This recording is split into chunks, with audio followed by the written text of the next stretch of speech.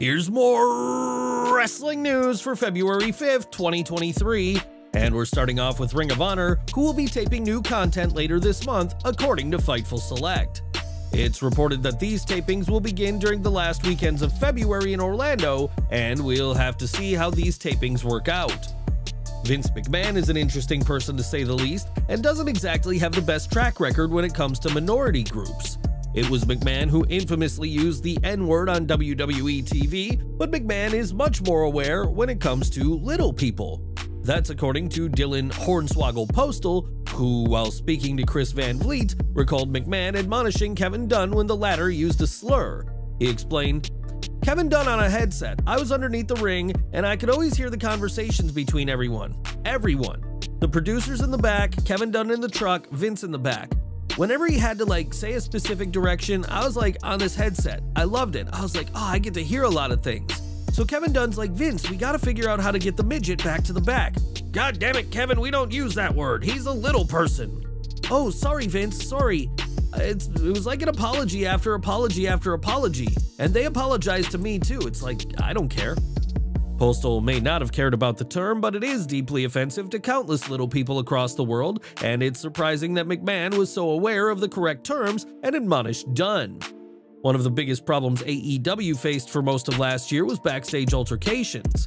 After CM Punk and the Elite's locker room brawl post the All Out pay-per-view broke the internet, more stories about the backstage morale in the promotion began to surface. Several wrestlers had issues with their colleagues. Eddie Kingston and Sammy Guevara got into a physical altercation that resulted in both wrestlers being suspended. Andrade El Idolo also got into a scuffle with Guevara late last year.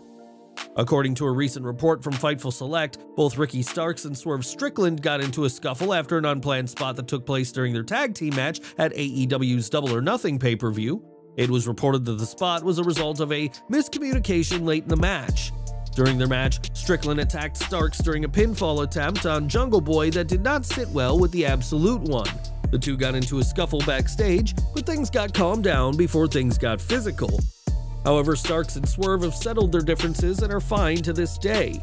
Fightful reports that, "We're told that the two spoke about the scuffle while on the Jericho cruise and settled their differences." What do you think of these frequent backstage altercations in AEW? Now, Logan Paul returned to WWE as a surprise entrant in last weekend's Royal Rumble event, clashing with Seth Rollins during the match and eventually eliminating him from the bout, fueling speculation that a program between the two is now planned for April's showcase.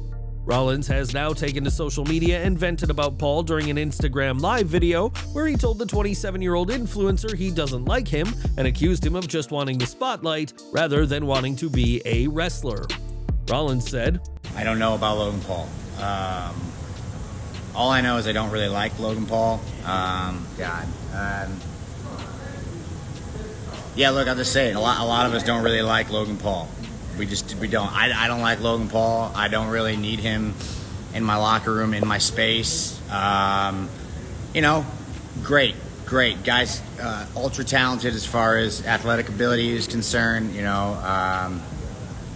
Snuck up on me at the Rumble, dumped me, fine, whatever. I took my eyes off the ball. That one's on me. But don't go bragging about it like you did something, otherworldly. I mean, it's probably the coolest thing Logan's ever going to do in his life is throw me out of the Rumble. But I just advise him to stay in his lane, I guess is what I would say. Because, he's had freak, no doubt about it. But at the end of the day, he's not a wrestler, He doesn't want to be a wrestler. He just wants to be famous. He doesn't care about the industry. He's not a wrestler. And so I think best for him to just stay in his lane, whatever his lane is. I don't know. Like buying counterfeit Pokemon cards. If that's your lane, stay in that lane. They'll knock you out. And you don't have your brother for backup because he's about to get cooked by this dude coming up in a couple weeks or whatever, and he's not going to be around. So at some point we're going to have to come face to face, and I just really don't think he wants to. I don't think he wants none, as they say, I guess. So that's all I'm going to say about LP, as they call him. Don't love him. Come in, do your thing, do your little thing and get your little, oh, very good, Logan Paul, very good, your little claps and all that. Oh, Logan Paul, you know, have everybody hold your hand, great. But like, don't be bragging about throwing me out of the Rumble. It's just, it's kind of a, calling me a clown. Look at this guy, right? So that's all. I'll get all that out of the way, and then we'll move on. So yeah, I went a little crazy there. Apologies. What do you think about Rollins' comments? Do you think Logan Paul is taking somebody else's rightful spot? Sound off in the comments below. In late 2021, Devin Nicholson, aka Hannibal, was involved in a horrific incident at a wrestling show, attacking a referee and leaving him a bloody mess with the use of an iron spike. The video of the attack went viral on social media, with countless people saying it went too far, and that includes The Miz. When TMZ caught up with the A-lister at the airport, Miz said he was shocked by the footage and agreed with many that Hannibal needed to be banned from pro wrestling. In response, Hannibal criticized Miz's skills, saying that the WWE superstar doesn't have any amateur wrestling skills, while Hannibal is a multiple-time state champion and Olympic trials silver medalist. We're not quite sure what amateur wrestling skills were needed to drive a spike into a referee's scalp, and while Miz may not have the skills Hannibal is touting, things have turned out well for the two-time WWE champion who lives in a huge mansion with his loving family.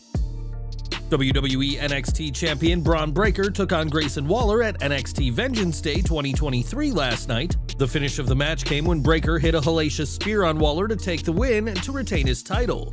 For some reason, an irate Grayson Waller interrupted Shawn Michaels during the WWE NXT Vengeance Day media call, and before things got out of hand, A-Train interfered and took him off the scene. Hey, Shawn. Hey, we're gonna talk. Hey, go wrestling. I don't care less. Hey, we gonna talk about it? Oh, here we go. Here we got all these simps. Huh? There's Shawn Ross simp. No, we need to talk now. You can talk to these guys later. Huh? Why? Why? Let me ask you a question. Yeah? Why am I not the guy? Yeah? I'm gonna put hearts on my gear. Like the rest of these fans, you got all these fans, a bunch of fans in the locker room. Yeah? No, talk to me now. Talk to me now. You want to take a photo? I can do your pose. You can pretend to be Diesel. You want me to be a fan of you? Is that how I get to be your guy? I gotta be a fan? Oh, okay, A-Train. Okay, A-Train. Yes, coach. No.